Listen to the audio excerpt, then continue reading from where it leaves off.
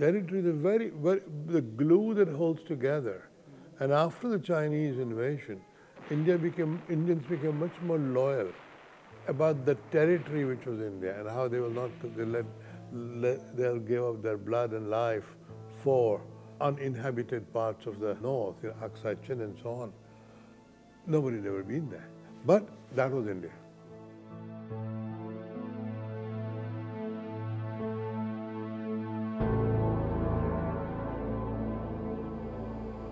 I invite all of you, to whatever religion or party or group you may belong, to be comrades in this great struggle that has been forced upon us. In a surge of response to the Prime Minister's appeal, the nation gears itself to meet the emergency. Sweaters and socks, gold ornaments and money flow into the National Defence Fund, specially created to fight the Chinese aggressors. Pandit Nehru declared his intentions in the